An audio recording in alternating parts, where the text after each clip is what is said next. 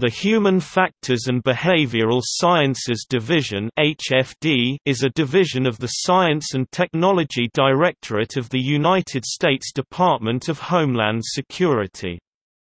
Within the Homeland Security Advanced Research Projects Agency, HFD applies social and behavioral sciences to improve detection, analysis, and understanding and response to homeland security threats.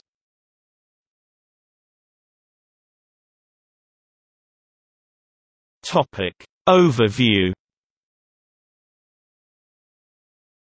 The department's 2007 High Priority Technical Needs brochure defines critical focus areas for human factors research, falling primarily under the categories of border security, ability to non-intrusively determine the intent of subjects during questioning, and people screening.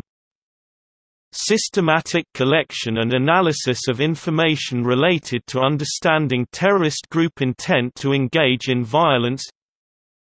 Non-invasive monitoring, identifying and tracking unknown or potential threats from individuals at key checkpoints.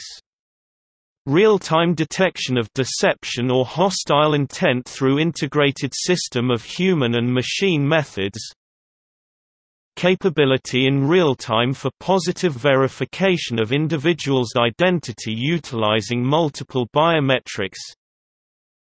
Capability for secure, non-contact electronic credentials, contactless readers or remote interrogation technologies for electronic credentials. Mobile biometrics screening capabilities, to include handheld, wireless, and secure devices. High-speed, high-fidelity 10-print capture capability.